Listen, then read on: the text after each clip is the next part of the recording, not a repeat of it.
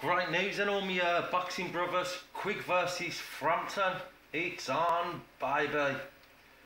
What we're saying then, February 27th, confirmed on Sky Sports News today. Big shout out to me man Dave, who's just put it up because I hadn't been watching it. Something for me not to moan about, and I don't think it gets any better. Pity Rigo was stripped at the same level, but you know what I mean, let's put that aside to one moment.